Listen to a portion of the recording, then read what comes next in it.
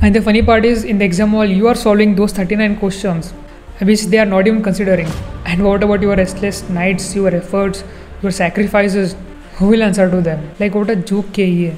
What a joke. And it's very difficult to calculate KCET rank prediction this year because it's out of 141 marks, not with 180 marks. But I figured out a way from which you can estimate your rank, but it's only my assumption. So hello everyone, I am Akash, a third year computer science student in MSRIT Bangalore. So without any delay, let's get started. So in this method, we will convert your 141 marks to 180 marks. And from then we can estimate your rank. And I will tell you how to convert after some few minutes. And after the conversion, go to this website known as College Dost. In this, you have to fill your KCET marks, then also fill your boards, physics, chemistry and math marks and submit. And you have to just give your name and college name, your phone number, and you will get your estimated rank from the past 2 years. But it's the most accurate rank prediction model from the entire market which I have seen till now. So believe me and go and try this website.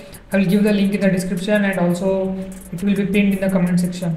So before knowing how to convert 141 to 180 marks, see this graph, and this shows the number of students. This shows the marks you got. This is the graph of marks versus rank in KCET, and I want you to understand it as it's very important. If you look carefully, there's a much larger area in the middle and very less area in both of the ends. So it means that there are very few people who scored 290 plus marks and who also scored a very good marks in KCET. And here there are very few people who scored very less in boards and very less in KCET.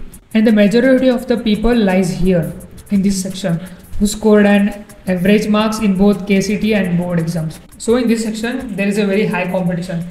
Even for 1 mark there will be change of 4 to 5 ranking. But now the question is how to convert it, right?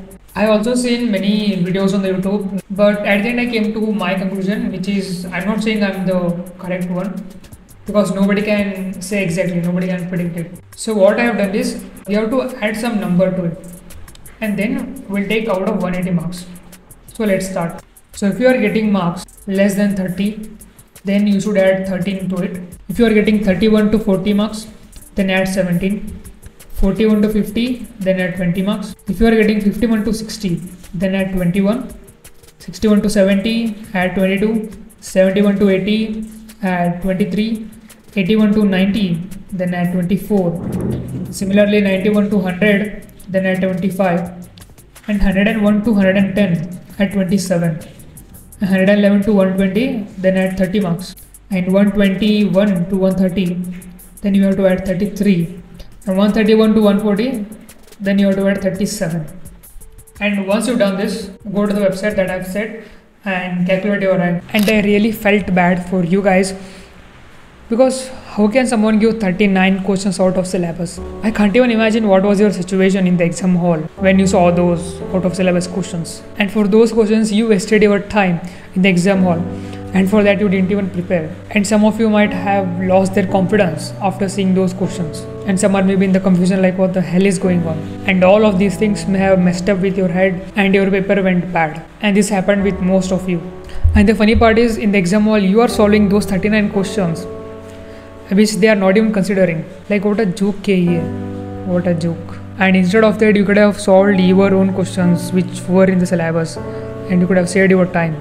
But nobody knew what's right and what's wrong during the exam. And what about your restless nights, your efforts, your sacrifices to get a good rank, to get a good college and to build a better future?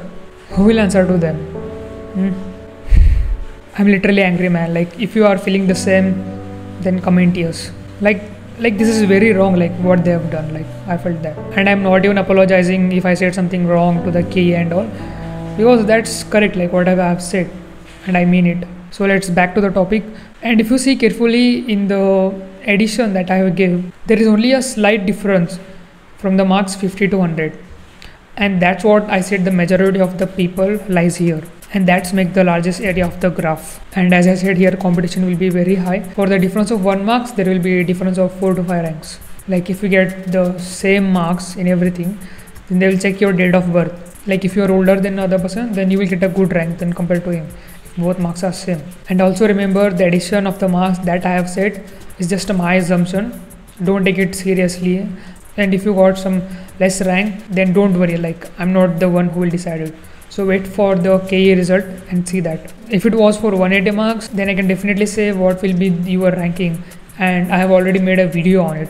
But for 141 marks, I agree it's a bit difficult. And I'm also preparing to make college preferences. What are the types of branches you have to choose?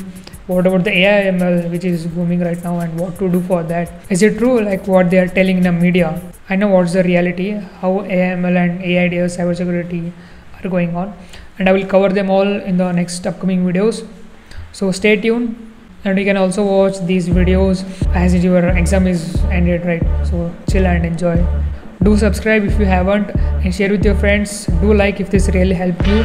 And that's it, I will see you in the next video. Bye.